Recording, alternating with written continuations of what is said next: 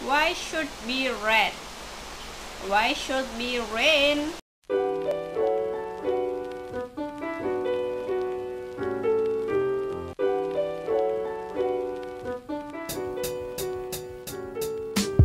Hi everyone, it's me, nuraminust, and today's video I want to share to you guys about 5 things that you can do if you miss your train in Johor Bahru Central to Kuala Lumpur. Okay, so today I'm speaking English. It is not because I'm so English, but I hope this story is useful for you guys who not only Indonesian people, but also from another country who can speak Indonesian. And I'm sorry to you guys if I do a lot of mistake, my pronunciation maybe, or my grammar, but let's get just started. So these tips for only you guys who missed your train, which is train from Johor Bahru Central to Kuala Lumpur, the last train at 11 p.m. And when you can late, or maybe same case with me, you don't know what to do. So I share to you guys what I do. And maybe you might know that after 11 p.m. the JB Sentral building, the whole building, the JB City Square already closed. All of shopping malls include the surau, I mean the small mosque, already closed. So you can go anywhere. So here I am 5 things that you can do. First thing is, you can definitely book hotel nearest JB Sentral. I mean, like, if you are having extra money, if you are a rich person, you can book hotel nearest JB Sentral. But when I've been there, I'm not booked because I'm on my budget, backpacker. Yeah. The number 2, you can using taxi or Grab maybe, but I never use Grab in the midnight in Malaysia. But if you are using taxi, maybe you will be charged more expensive. I think better you book your hotel than order taxi because the price is quite same maybe, and you just can sleeping in your hotel. Taxi in the midnight in Malaysia is not secure. Yes, and so expensive. Tips number 3, you just can sleep like gamble in the whole that building. So if you are on budget and you don't have extra money, you just can sleep in that building.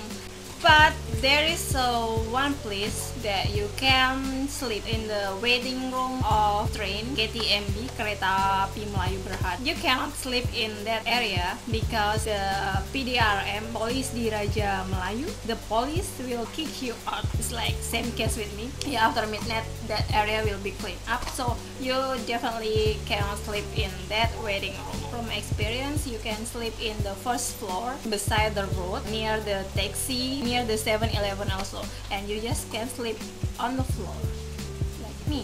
So if you are with your friend, the tips is one of you guys have to wake up and one of you have to sleep. But this is not safety enough because you never know what will happen if you are asleep. When you are asleep, maybe some people or gangster take all of your stuff and you will be kidnapped and you will go to Thailand and you will be the one of the human trafficking. Kenapa harus Thailand?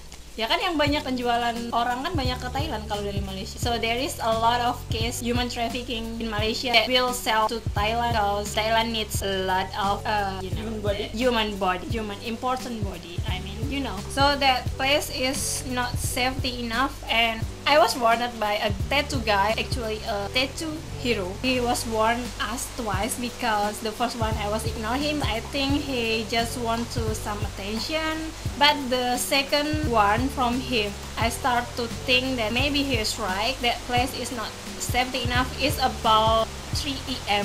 Yeah, 3 AM in Malaysia is still midnight because subuh in Malaysia is 6 AM. So in 3 AM still so quiet, and he said to me that you have not sleep in here because this place is not safe, especially for 2 women like you and your friends. So he bring us to another place in that building, the best place that you can spend your time. This is the best place. It's the last one, but I want to tell you about the 4th place. Tips number 4, you can eat in KFC, Kentucky Fried Chicken, because the nearest from the waiting room of the train, there is a KFC that open till midnight, 2 AM if I'm not mistaken. Because when I go around that building 2 AM, I saw that KFC still serving meals, so you can having meals there. Number 5. Okay, rain is gone.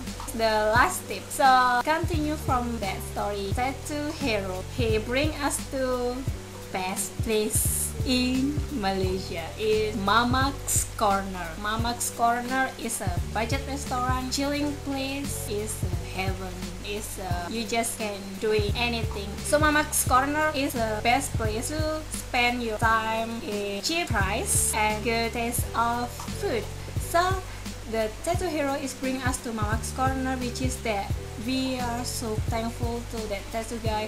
Hello tattoo guy, if you are watching my video, we want to thank you to you because you so kind to us. You're so nice to us. And from that Mamak's Corner, you can order teh tarik, TO ice, TO suan, TO limau ice, TO limau suan, coffee, nasi goreng pataya, or whatever it is. And in that place, we met some people that having transit and some people that sleep. They waiting the next train and the next bus. So that place is very good. Mamak's Corner in Malaysia, they usually used to chilling, dating, watching football, eat tom yum. We met some people that kind to us, that nice. One of them is a mom, and she borrowing me power bank charging to my phone, and we are just chilling or talking anything, talking about Indonesia, talking about Malaysia, Singapore, and some of them is working in Singapore and Malaysia. And some of them also help us to the next destination is Kuala Lumpur. They giving us some tips. They just nice. Well, I think it is enough for 5 things that you can do if you are miss your train, or you are miss your bus, or you are stuck in JB Sentral, Johor Bahru Sentral.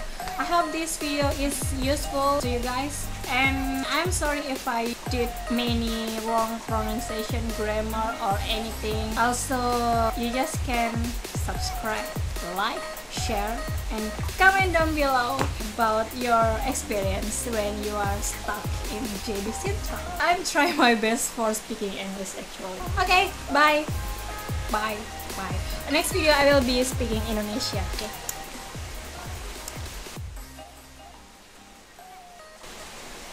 Bye.